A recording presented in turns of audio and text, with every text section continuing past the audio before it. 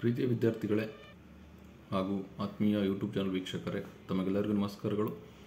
ವಿದ್ಯಾರ್ಥಿಗಳೇ, ಈ ದಿವಸ ನಾವು 9ನೇ ತರಗತಿ ಗಣಿತ ವಿಷಯಕ್ಕೆ ಸಂಬಂಧಪಟ್ಟಂತೆ ಅಧ್ಯಾಯ 14 ಸಂಖ್ಯಾಶಾಸ್ತ್ರದಲ್ಲಿ ಕೇಂದ್ರೀಯ ಪ್ರವೃತ್ತಿಯ ಮಾನಗಳು ಈ ಒಂದು ಕಲಿಕಾಂಶಕ್ಕೆ ಸಂಬಂಧಪಟ್ಟಂತೆ ಅಭ್ಯಾಸ ಮಾಡೋಣ. ಹಾಗೆ ಅಭ್ಯಾಸ 14.4ರಲ್ಲಿರ್ತಕ್ಕಂತಹ ಲೆಕ್ಕಗಳನ್ನು ಈ ದಿವಸ ಬಿಡಿಸೋಣ. ವಿದ್ಯಾರ್ಥಿಗಳೇ, ಇವತ್ತಿನ ಒಂದು ವಿಡಿಯೋ ನಿಮಗೆ ಇಷ್ಟವಾಯಿತು ಅಂದರೆ ಪ್ಲೀಸ್ ಲೈಕ್ ಮಾಡಿ, ಶೇರ್ ಮಾಡಿ ಹಾಗೂ ಸಬ್ಸ್ಕ್ರೈಬ್ ಮಾಡೋದನ್ನು ಮರಿಬೇಡಿ ಅಂತ ಹೇಳ್ತಾ ಇವತ್ತಿನ ಒಂದು ಕಲಿಕಾಂಶವನ್ನು ಪ್ರಾರಂಭಿಸೋಣ. ಕೇಂದ್ರೀಯ ಪ್ರವೃತ್ತಿಯ ಅಳತೆಗಳು. ಇಲ್ಲಿ ಮೊದಲಿಗೆ ಬರ್ತಕ್ಕಂಥದ್ದು ಸರಾಸರಿ. ಸರಾಸರಿಯು ಎಲ್ಲ ಪ್ರಾಪ್ತಾಂಕಗಳ ಮೊತ್ತವನ್ನು ಒಟ್ಟು ಪ್ರಾಪ್ತಾಂಕಗಳ ಸಂಖ್ಯೆಯಿಂದ ಭಾಗಿಸಿದಾಗ ದೊರಕುತ್ತದೆ. ಸರಾಸರಿಯನ್ನು ಕಂಡುಹಿಡಬೇಕು ಅಂದರೆ ಕೊಟ್ಟಿರ್ತಕ್ಕಂಥ ಪ್ರಾಪ್ತಾಂಕಗಳನ್ನ ಕೂಡಿಸ್ಬೇಕು, ಒಟ್ಟು ಪ್ರಾಪ್ತಾಂಕಗಳ ಸಂಖ್ಯೆಯಿಂದ ಭಾಗಿಸಿದಾಗ ನಮಗೆ ಸರಾಸರಿ ಸಿಗುತ್ತೆ. ಇದರ ಸಂಕೇತ ಎಕ್ಸ್ ಬಾರ್ ಅಂತ ಕರಿತೀವಿ. ಇದನ್ನ ಎಕ್ಸ್ ಬಾರ್ ಅಂತ ಓದ್ತೀವಿ, ಸರಾಸರಿಯ ಸಂಕೇತ. ಸರಾಸರಿ ಸೂತ್ರ: ಸರಾಸರಿ ಈಸ್ ಈಕ್ವಲ್ ಟು ಪ್ರಾಪ್ತಾಂಕಗಳ ಒಟ್ಟು ಮೊತ್ತ ಭಾಗಿಸು ಒಟ್ಟು ಪ್ರಾಪ್ತಾಂಕಗಳ ಸಂಖ್ಯೆ. ಸರಾಸರಿ ಈಸ್ ಈಕ್ವಲ್ ಟು ಪ್ರಾಪ್ತಾಂಕಗಳ ಒಟ್ಟು ಮೊತ್ತ ಭಾಗಿಸು ಒಟ್ಟು ಪ್ರಾಪ್ತಾಂಕಗಳ ಸಂಖ್ಯೆ. So N ಪ್ರಾಪ್ತಾಂಕಗಳಿಗೆ X bar is equal to sigma I is equal to 1 to n xi divides N. N ಪ್ರಾಪ್ತಾಂಕಗಳಿಗೆ ಸರಾಸರಿ ಏನಾಗಿರುತ್ತೆ? X bar is equal to sigma I is equal to 1 to n xi divides N. xi ಅನ್ನೋದು ಒಟ್ಟು ಮೊತ್ತ, ಪ್ರಾಪ್ತಾಂಕಗಳ ಒಟ್ಟು ಮೊತ್ತ. Sigma ಅಂದರೆ ಇದು Greek ಅಕ್ಷರ, so ಮೊತ್ತವನ್ನು ಸೂಚಿಸುತ್ತದೆ. ಮೊತ್ತವನ್ನು ಸೂಚಿಸಲಿಕ್ಕೆ ಈ ಸಿಗ್ಮಾವನ್ನು ಸಮೇಷನನ್ನು ಬಳಸ್ತೀವಿ.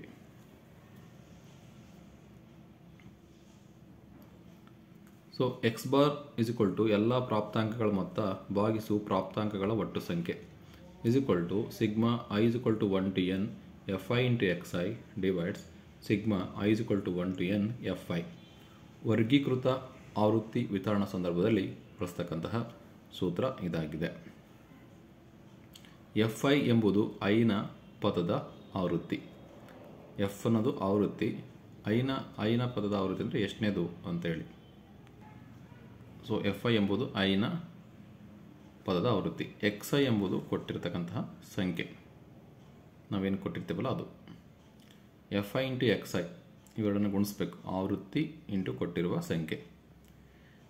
ಸಿಗ್ಮಾ fi ಇಂಟು xi ಎಲ್ಲ ಪ್ರಾಪ್ತಾಂಕಗಳ ಮೊತ್ತ. ಸಿಗ್ಮಾ fi ಅಂದರೆ ಎಲ್ಲ ಪ್ರಾಪ್ತಾಂಕಗಳ ಒಟ್ಟು ಸಂಖ್ಯೆ. ಸೊ ಇದಿಷ್ಟು ಸರಾಸರಿಗೆ ಸಂಬಂಧಪಟ್ಟಂತೆ ಸೂತ್ರಗಳಾಗಿದೆ. ನೆಕ್ಸ್ಟ್ ಮಧ್ಯಾಂಕಕ್ಕೆ ಬರೋಣ. ಮಧ್ಯಾಂಕ, ಮೀಡಿಯನ್. ಇದು ಅತಿ ಮಧ್ಯದ ಪ್ರಾಪ್ತಾಂಕದ ಬೆಲೆಯಾಗಿರುತ್ತದೆ. ಎನ್ ಬೆಸ ಸಂಖ್ಯೆ ಆದಾಗ, ಅಂದರೆ ಕೊಟ್ಟಿರ್ತಕ್ಕಂಥ ಸಂಖ್ಯೆಗಳು ಬೆಸ ಸಂಖ್ಯೆಗಳಾಗಿದ್ದಾಗ, ಅಂದರೆ ಒಟ್ಟು ಸಂಖ್ಯೆಗಳು 15, 19, 35 ಈ ರೀತಿ ಸಂಖ್ಯೆಗಳಿದ್ದಾಗ ಅದು ಎನ್ ಬೆಸ ಸಂಖ್ಯೆ ಅಂತ ತಗೊತೀವಿ. ಸೊ ಅವಾಗ ಮಧ್ಯಾಂಕದ ಸೂತ್ರ ಏನಾಗುತ್ತೆ? ಮಧ್ಯಾಂಕ ಈಸ್ ಈಕ್ವಲ್ ಟು n + 1/2 ನೇ ಪ್ರಾಪ್ತಾಂಕದ ಮೌಲ್ಯವಾಗುತ್ತದೆ. ಸೊ ಮಧ್ಯದ ಸಂಖ್ಯೆನ ಕಂಡುಹಿಡಬೇಕು ಅಂದರೆ ಒಟ್ಟು ಎಷ್ಟು ಸಂಖ್ಯೆಗಳಿದ್ದಾವೆ ಅಷ್ಟು ಸಂಖ್ಯೆಯನ್ನು ಒಂದಕ್ಕೆ ಕೂಡಿಸ್ಬೇಕು. ಒಟ್ಟು ಸಂಖ್ಯೆಗಳನ್ನು ಅಂದರೆ n + 1 ಕೂಡಿಸ್ಬೇಕು, 2ರಿಂದ ಭಾಗಿಸ್ಬೇಕು. ಸೊ ಅದು ಮಧ್ಯದಲ್ಲಿರ್ತಕ್ಕಂತಹ ಸಂಖ್ಯೆ ಆಗಿರುತ್ತೆ, ಅಂದರೆ ಆ ಪ್ರಾಪ್ತಾಂಕದ ಮೌಲ್ಯ. n ಸಮ ಸಂಖ್ಯೆ ಆದಾಗ ಏನು ಮಾಡಬೇಕು ಅಂತ. ಮಧ್ಯಾಂಕ ಏನಾಗಿರುತ್ತೆ? n/2 ಮತ್ತು n/2 + 1 ನ ಪ್ರಾಪ್ತಾಂಕಗಳ ಸರಾಸರಿ ಆಗಿರುತ್ತೆ. ಅಂದರೆ n/2 + n/2 + 1 ಡಿವೈಡ್ಸ್ 2 ಇದು ಮಧ್ಯಾಂಕ ಆಗಿರುತ್ತೆ. ಯಾವಾಗ ಸಮ ಸಂಖ್ಯೆ ಆದಾಗ ಈ ಸೂತ್ರವನ್ನು ಬಳಸ್ತೀವಿ, ಬೆಸ ಸಂಖ್ಯೆ ಆದಾಗ ಈ ಸೂತ್ರವನ್ನು ಬಳಸ್ತೀವಿ ಮಧ್ಯಾಂಕವನ್ನು ಕಂಡುಹಿಡಲಿಕ್ಕೆ. ಇಲ್ಲ ಸುಲಭವಾಗಿ ಬರೀಬೋದಂದರೆ ಬೆಸ ಸಂಖ್ಯೆ ಇದ್ದಾಗ ಆ ಕಡೆ ಈ ಕಡೆ ಎರಡೂ ಕಡೆ ಸಮ ಸಂಖ್ಯೆಗಳನ್ನು ಬಿಟ್ಟು ಮಧ್ಯೆ ಯಾವುದು ಉಳಿದಿರುತ್ತೆ ಅದು ಮಧ್ಯಾಂಕ ಆಗಿರುತ್ತೆ. ಸಮ ಸಂಖ್ಯೆ ಇದ್ದಾಗ ಎರಡು ಕಡೆ ಸಮ ಸಂಖ್ಯೆಗಳನ್ನ ಬಿಟ್ಟು ಮಧ್ಯೆ 2 ಸಂಖ್ಯೆಗಳು ಇರ್ತಾವಲ್ಲ, ಆ 2 ಸಂಖ್ಯೆಗಳನ್ನ ಕೂಡಿಸಿ 2ರಿಂದ ಭಾಗಿಸ್ಬೇಕು. ಸೊ ಅವಾಗ ಅದರದ ಮೇಲಾದರೂ ನೀವು ಮಾಡ್ಬೋದು.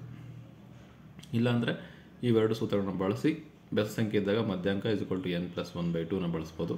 ಸಮ ಸಂಖ್ಯೆ ಇದ್ದಾಗ ಮಧ್ಯಾಂಕ is equal to n/2 + n/2 + 1 divides 2 ಇದನ್ನಾದರೂ ಬಳಸ್ಬೋದು ವಿದ್ಯಾರ್ಥಿಗಳೇ. ಮಧ್ಯಾಂಕದ ಬೆಲೆಯು ಪ್ರಾಪ್ತಾಂಕಗಳನ್ನು 2 ಸಮಭಾಗಗಳಾಗಿ ವಿಭಾಗಿಸುತ್ತೆ. ಅಂದರೆ ಕೊಟ್ಟಿರ್ತಕ್ಕಂಥ ಪ್ರಾಪ್ತಾಂಕಗಳನ್ನು 2 ಸಮಭಾಗಗಳಾಗಿ ವಿಭಾಗಿಸುತ್ತದೆ. ಇದು ಮಧ್ಯಾಂಕದ ಒಂದು ಅನ್ವಯ ಆಗಿದೆ. ಇನ್ನು ಲಾಸ್ಟ್ ಬಹುಲಕ ಅಥವಾ ರೂಢಿ ಬೆಲೆ ಅಂತ ಕರಿತೇವೆ. ಬಹುಲಕವು ದತ್ತಾಂಶಗಳಲ್ಲಿ ಅತಿ ಹೆಚ್ಚು ಸಲ ಪುನರಾವರ್ತನೆಯಾಗುವ ಪ್ರಾಪ್ತಾಂಕವಾಗಿರುತ್ತದೆ. ಅಂದರೆ ಅತಿ ಹೆಚ್ಚು ಆವೃತ್ತಿ ಹೊಂದಿರುವ ಪ್ರಾಪ್ತಾಂಕವನ್ನು ಬಹುಲಕ ಅಥವಾ ರೂಢಿ ಬೆಲೆ ಎನ್ನುವರು. ಹೆಚ್ಚು ಬಾರಿ ಸಂಖ್ಯೆ ಯಾವುದು ರಿಪೀಟ್ ಆಗಿರುತ್ತೆ ಅದು ಬಹುಲಕ ಆಗಿರುತ್ತೆ, ಅಥವಾ ಅತಿ ಹೆಚ್ಚು ಆವೃತ್ತಿಯನ್ನು ಹೊಂದಿರತಕ್ಕಂಥ ಪ್ರಾಪ್ತಾಂಕ ಬಹುಲಕ ಆಗಿರುತ್ತೆ. ಬಹುಲಕಕ್ಕೆ ರೂಢಿ ಬೆಲೆ ಅಂತಲೂ ಕರೀತಾರೆ. ಸಿದ್ಧ ವಸ್ತ್ರ ಮಳಿಗೆಗಳು ಮತ್ತು ಶೂ ಕಂಪನಿಗಳು ಹೆಚ್ಚು ಬಹುಲಕವನ್ನು ಉಪಯೋಗಿಸುತ್ತಾರೆ. ಅಂದರೆ ಹೆಚ್ಚು ಬಹುಲಕದ ಕಾನ್ಸೆಪ್ಟ್ ಮೇಲೆ ಏನು ಮಾಡ್ತಾರೆ ಅಂದರೆ, ಕಂಪ್ನಿಗಳಲ್ಲಿ ಆ ಬ್ರ್ಯಾಂಡ್ ಯಾವ ಬ್ರ್ಯಾಂಡ್ ಹೆಚ್ಚಿಗೆ ಬೇಕಾಗುತ್ತೆ, ಯಾವ ಸೈಜ್ ಹೆಚ್ಚಿಗೆ ಬೇಕಾಗುತ್ತೆ, ಯಾವ ಕಲರ್ ಹೆಚ್ಚಿಗೆ ಬೇಕಾಗುತ್ತೆ ಅನ್ನೋದನ್ನು ಏನು ಮಾಡ್ತಾರೆ, ಈ ಒಂದು ಬಹುಲಕವನ್ನು ಕಾನ್ಸೆಪ್ಟನ್ನು ಬಳಸ್ಕೊಂಡು ಅವರು ಅಂಗಡಿಗೆ ವಸ್ತುಗಳನ್ನು ತರಿಸ್ತಾರೆ. ಇದಿಷ್ಟು ಸರಾಸರಿ, ಮಧ್ಯಾಂಕ ಮತ್ತು ಬಹುಲಕ ಆಗಿದೆ. ಈ ಮೂರರ ಮೇಲೆ ಈಗ ಅಭ್ಯಾಸ ಲೆಕ್ಕಗಳನ್ನು ಕಲಿತಾ ಹೋಗೋಣ. ಅಭ್ಯಾಸ 14.4ರಲ್ಲಿ 1ನೇ ಪ್ರಶ್ನೆ. ಒಂದು ಸರಣಿಯ 10 ಪಂದ್ಯಗಳಲ್ಲಿ ಒಂದು ತಂಡವು ಗಳಿಸಿದ ಗೋಲ್ಗಳ ಸಂಖ್ಯೆಯನ್ನು ಕೆಳಗೆ ನೀಡಲಾಗಿದೆ. 2, 3, 4, 5, 0, 1, 3, 3, 4, 3. ಇವುಗಳ ಸರಾಸರಿ, ಮಧ್ಯಾಂಕ ಮತ್ತು ಬಹುಲಕವನ್ನು ಕಂಡುಹಿಡಿಯಿರಿ ಅಂತ. 10 ಪಂದ್ಯ ಇದೆ. ಸೊ ಗಳಿಸಿದ ಗೋಲ್ಗಳ ಸಂಖ್ಯೆಯನ್ನು ಕೊಟ್ಟಿದ್ದಾರೆ. ಸೊ ಇವುಗಳ ಸರಾಸರಿ ಎಷ್ಟಿದೆ, ಮಧ್ಯಾಂಕ ಎಷ್ಟು, ಬಹುಲಕ ಎಷ್ಟು ಅಂತ ಕಂಡುಹಿಡಬೇಕು. ಸೊ ಇದು 3 ಮಾರ್ಕ್ ಪ್ರಶ್ನೆ ನಿಮಗೆ ಎಕ್ಸಾಮಲ್ಲಿ ಕೇಳ್ತಾರೆ. ಸೊ ಯಾವ ರೀತಿ ಬಿಡಿಸ್ಬೇಕು ಅಂತ ನೋಡೋಣ. ಅಭ್ಯಾಸ 14.4ರಲ್ಲಿ 1ನೇ ಪ್ರಶ್ನೆಯಲ್ಲಿ ಫಸ್ಟ್ ಸರಾಸರಿನ ಕಂಡುಹಿಡಿಯೋಣ. ಸರಾಸರಿ ಅಂದರೆ ಎಲ್ಲ ಪ್ರಾಪ್ತಾಂಕಗಳ ಮೊತ್ತ ಬೈ ಒಟ್ಟು ಪ್ರಾಪ್ತಾಂಕಗಳ ಸಂಖ್ಯೆ. ಅಲ್ಲಿ ಕೊಟ್ಟಿರ್ತಕ್ಕಂಥ ಸಂಖ್ಯೆಗಳನ್ನು ಕೂಡಿಸ್ಬೇಕು. 2 + 3 + 4 + 5 + 0 + 1 + 3 + 3 + 4 + 3 ಇವಷ್ಟನ್ನು ಕೂಡಿಸಿ ಭಾಗಿಸು ಒಟ್ಟು ಪ್ರಾಪ್ತಾಂಕಗಳ ಸಂಖ್ಯೆ ಎಷ್ಟಿದ್ದಾವೆ. 1, 2, 3, 4, 5, 6, 7, 8, 9, 10 ಇದ್ದಾವೆ. ಸೊ 10ರಿಂದ ಭಾಗಿಸ್ಬೇಕು. ಎಷ್ಟು ಸಂಖ್ಯೆಗಳಿದ್ದಾವೆ ಅಷ್ಟು ಸಂಖ್ಯೆಗಳ ಮೇಲೆ ಕೂಡಿಸ್ಬೇಕು, ಕೆಳಗೆ ಅಷ್ಟು ಸಂಖ್ಯೆಗಳಿಂದ ಭಾಗಿಸ್ಬೇಕು. ಅಷ್ಟು ಸಂಖ್ಯೆಗಳು ಒಟ್ಟು ಪ್ರಾಪ್ತಾಂಕಗಳ ಸಂಖ್ಯೆ ಎಷ್ಟಿದೆ ಅಷ್ಟಿಂದ ಭಾಗಿಸ್ಬೇಕು. ಸೊ ಮೇಲೆ ಕೂಡಿಸಿದಾಗ ಎಷ್ಟು ಬರುತ್ತೆ ಅಂದರೆ 28 ಬರುತ್ತೆ. ಸೊ ಅದನ್ನು 10ರಿಂದ ನಾವು ಭಾಗಿಸ್ಬೇಕಾಗುತ್ತೆ. 28ಅನ್ನು 10ರಿಂದ ಭಾಗಿಸಿದ್ರೆ 2.8 ಬರುತ್ತೆ. ಇದು ಸರಾಸರಿಯಾಗಿದೆ. ಇನ್ನು ಮಧ್ಯಾಂಕ ಬೇಕು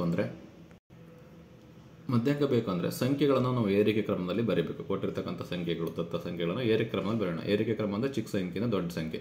ಫಸ್ಟ್ 0 ಬರೀಬೇಕು, ಆಮೇಲೆ 1, ಆಮೇಲೆ 2, 3 ಅನ್ನೋದು 4 ಬಾರಿ ರಿಪೀಟ್ ಆಗಿದೆ, 4 ಸರಿ 3 ಬರೀರಿ. 4 ಅನ್ನೋದು 2 ಟೈಮ್ಸು, ಆಮೇಲೆ 5 ಇದೆ.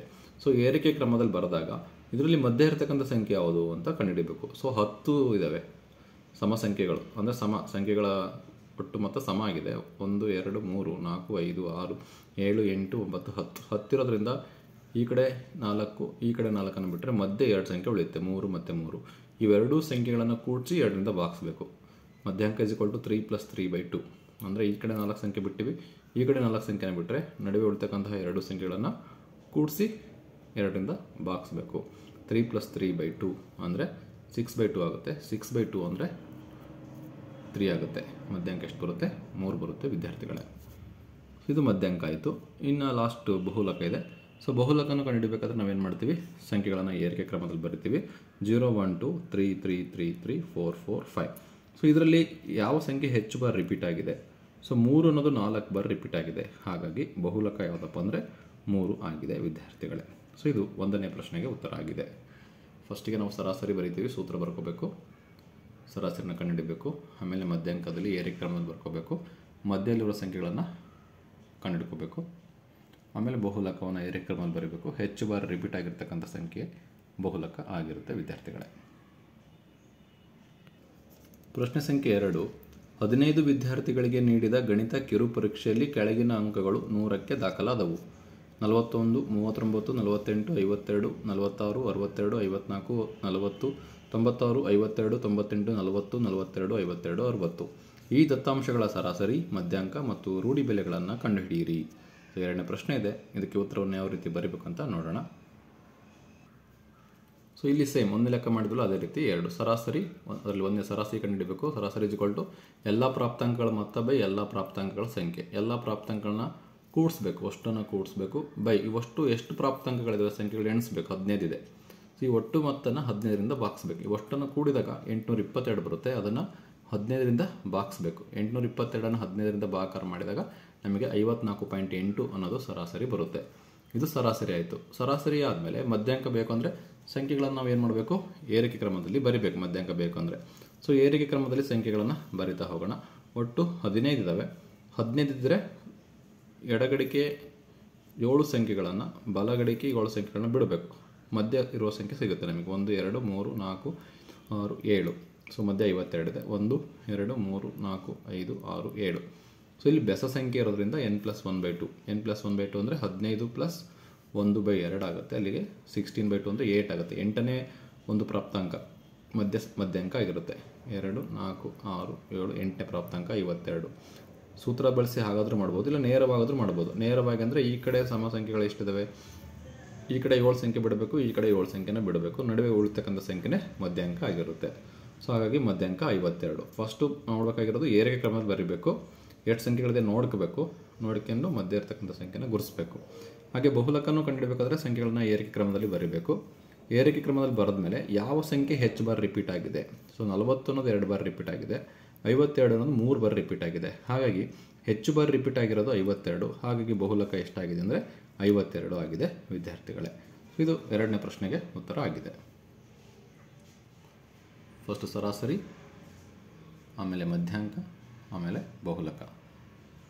ಈಗ ನೆಕ್ಸ್ಟ್ ಪ್ರಶ್ನೆಗೆ ಹೋಗೋಣ. ಪ್ರಶ್ನೆ ಸಂಖ್ಯೆ 3. ಈ ಕೆಳಗಿನ ಪ್ರಾಪ್ತಾಂಕಗಳನ್ನು ಏರಿಕೆ ಕ್ರಮದಲ್ಲಿ ಜೋಡಿಸಲಾಗಿದೆ. ಇವುಗಳ ಮಧ್ಯಾಂಕವು 63 ಆದರೆ ಎಕ್ಸ್ನ ಬೆಲೆಯನ್ನು ಕಂಡುಹಿಡಿಯಿರಿ ಅಂತ ಇದೆ. So 29 32 48 50 x+2 72 78 84 95. ಸೊ ಏರಿಕೆ ಕ್ರಮದಲ್ಲಿ ಕೊಟ್ಬಿಟ್ಟಿದ್ದಾರೆ, ಹಾಗೆ ಮಧ್ಯಾಂಕನೂ ಕೊಟ್ಟಿದ್ದಾರೆ. ಎಕ್ಸ್ನ ಬೆಲೆಯನ್ನು ಕಂಡುಹಿಡಬೇಕು. ಸೊ ಯಾವ ರೀತಿ ಮಾಡಬೇಕು ಅಂತ ನೋಡೋಣ. 3ನೇ ಪ್ರಶ್ನೆಗೆ ಉತ್ತರ. ನಾವು ಸಂಖ್ಯೆಗಳನ್ನು ಅವ್ರು ಆಲ್ರೆಡಿ ಏರಿಕೆ ಕ್ರಮದಲ್ಲಿ ಕೊಟ್ಟಿದ್ದಾರೆ, ಏರಿಕೆ ಕ್ರಮದಲ್ಲಿ ಬರ್ದೀವಿ. ಅಲ್ಲಿ ಏನು ಕೊಟ್ಟಿದ್ದಾರೆ ಅದನ್ನೇ ಬರೆದಿದೆ.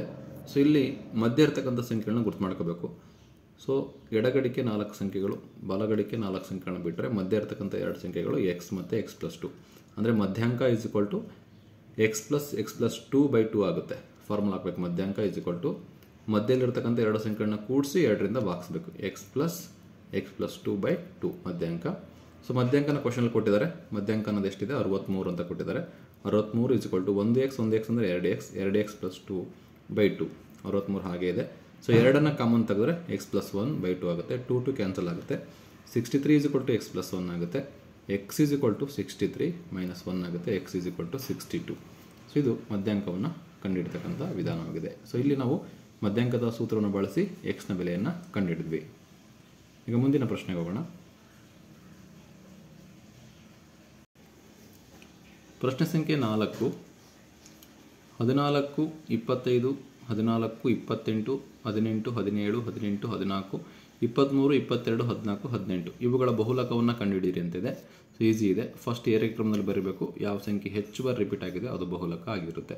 ಸೊ ಆನ್ಸರ್ ನೋಡಿ. ಸೊ 4ನೇ ಪ್ರಶ್ನೆಗೆ ಸಂಖ್ಯೆಗಳನ್ನು ಫಸ್ಟ್ ಏರಿಕೆ ಕ್ರಮದಲ್ಲಿ ಬರೆಯೋಣ. 14 14 14 14 17 18 18 18 22 23 25 28. ಸೊ 14 ಅನ್ನೋದು 4 ಬಾರಿ ರಿಪೀಟ್ ಆಗಿದೆ. 18 ಅನ್ನೋದು 3 ಬಾರಿ ರಿಪೀಟ್ ಆಗಿದೆ.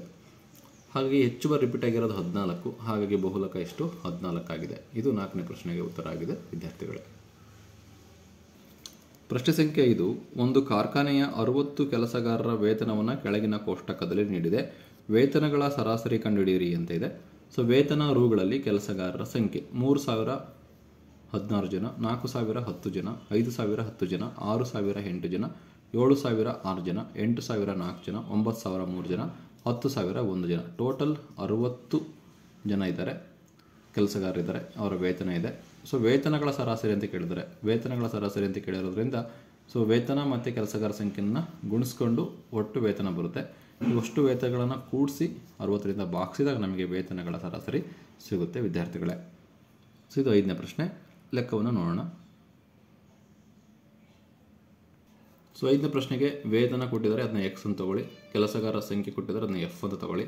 ಸೊ ಏನು ಕ್ವಶನಲ್ಲಿದೆ ಅದನ್ನೇ ಬರೀತಿದ್ದೀನಿ. 3000 4000 5000 6000 7000 8000 9000 10000 ಒಂದು ಒಟ್ಟು ಕಾಲಮನ್ನು ಬರ್ಕೋಬೇಕಾಗುತ್ತೆ. ಕೆಲಸಗಾರರ ಸಂಖ್ಯೆ ಏನಿದೆ ಕ್ವಶನಲ್ಲಿ ಅದನ್ನೇ ಬರೆದಿದೆ. ಇದು ಸಮೇಷನ್ ಎಫ್ ಅಥವಾ ಸಿಗ್ಮಾ ಎಫ್ = 60. ಅಷ್ಟನ್ನು ಕೊಡಿದ್ರೆ 60 ಆಗುತ್ತೆ. ಆಲ್ರೆಡಿ ಕೊಟ್ಟಿರ್ತಾರೆ 60 ಕೆಲಸಗಾರರು ಅಂತ, ನೀವು ಡೈರೆಕ್ಟಾಗಿ 60 ಅಂತ ಬರಿಬೋದು. ಸೊ ಇದಾದಮೇಲೆ ಇನ್ನೊಂದು ಎಕ್ಸ್ಟ್ರಾ ಸ್ಟೆಪ್ ಬಂದಿದೆ, ಎಫ್ ಇಂಟು ಎಕ್ಸ್. ಎಫ್ ಮತ್ತು ಎಕ್ಸನ್ನು ಗುಣಾಕಾರ ಮಾಡಿ ಇಲ್ಲಿ ಇಡಬೇಕು. ಸೊ 16 3 48 48,000 ಆಗುತ್ತೆ. 4 10 40 40,000 ಆಗುತ್ತೆ.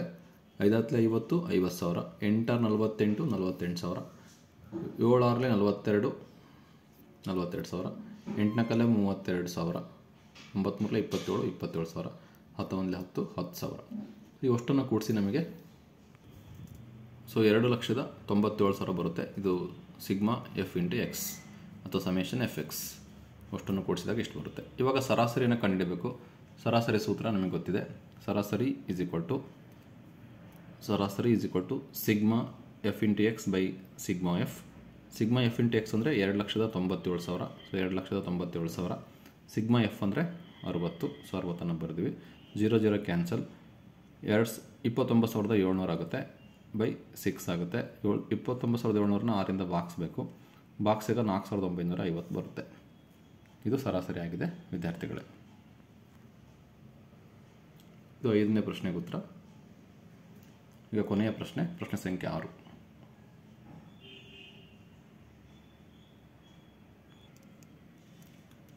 ಕೆಳಗಿನ ಸನ್ನಿವೇಶಗಳಿಗೆ ಒಂದೊಂದು ಉದಾಹರಣೆಗಳನ್ನು ನೀಡಿ ಅಂತ ಇದೆ. 1ನೇ ಪ್ರಶ್ನೆ, ಸರಾಸರಿಯು ಕೇಂದ್ರೀಯ ಪ್ರವೃತ್ತಿಯ ನಿಖರವಾದ ಅಳತೆಯಾಗಿದೆ. ಇದಕ್ಕೆ ಒಂದು ಉದಾಹರಣೆ ಕೊಡಬೇಕು. ಸರಾಸರಿಯು ಕೇಂದ್ರೀಯ ಪ್ರವೃತ್ತಿಯ ನಿಖರವಾದ ಅಳತೆಯಾಗಿಲ್ಲ, ಆದರೆ ಮಧ್ಯಾಂಕವು ಕೇಂದ್ರೀಯ ಪ್ರವೃತ್ತಿಯ ನಿಖರವಾದ ಅಳತೆಯಾಗಿದೆ. ಸೊ ಇವೆರಡು 6ನೇ ಮೇನಲ್ಲಿ 2 ಸಬ್ ಕ್ವಶನ್ಸ್ ಇದೆ. ಇವೆರಡಕ್ಕೂ ಒಂದೊಂದು ಉದಾಹರಣೆಯನ್ನು ಕೊಡಬೇಕಾಗಿದೆ. ಸೊ ಆನ್ಸರ್ನ ನೋಡೋಣ.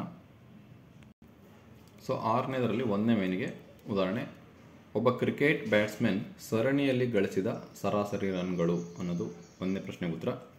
2ನೇ ಪ್ರಶ್ನೆಗೆ ಸರಾಸರಿ ಸೌಂದರ್ಯ ಅನ್ನೋದು 2ನೇ ಪ್ರಶ್ನೆಗೆ ಉತ್ತರ ಆಗಿದೆ. ವಿದ್ಯಾರ್ಥಿಗಳೇ, ಇಲ್ಲಿಗೆ ಅಭ್ಯಾಸ 14.4 ಕಂಪ್ಲೀಟ್ ಆಗುತ್ತೆ. ಇವತ್ತಿನ ಒಂದು ವಿಡಿಯೋ ನಿಮಗೆ ಇಷ್ಟವಾದರೆ ಪ್ಲೀಸ್ ಲೈಕ್ ಮಾಡಿ, ಶೇರ್ ಮಾಡಿ ಹಾಗೂ ಸಬ್ಸ್ಕ್ರೈಬ್ ಮಾಡೋದನ್ನು ಮರಿಬೇಡಿ ಅಂತ ಹೇಳ್ತಾ, ಏನಾದರೂ ಡೌಟ್ ಇದ್ದರೆ ಕಮೆಂಟ್ಸ್ ಮಾಡಿ ಅಂತ ಹೇಳ್ತಾ ಇಲ್ಲಿಗೆ ಅಧ್ಯಾಯ 14 ಸಂಖ್ಯಾಶಾಸ್ತ್ರ ಕಂಪ್ಲೀಟಾಗಿ ಮುಗಿಯುತ್ತೆ. ಮುಂದಿನ ವಿಡಿಯೋದಲ್ಲಿ ಸಂಭವನೀಯತೆ ಪಾಠದ ಮೇಲೆ ಪ್ರಶ್ನೆಗಳು ಹಾಗೂ ಅಭ್ಯಾಸ ಲೆಕ್ಕಗಳನ್ನು ಬಿಡಿಸ್ತಾ ಹೋಗೋಣ ಅಂತ ಹೇಳ್ತಾ, thank you for watching this video.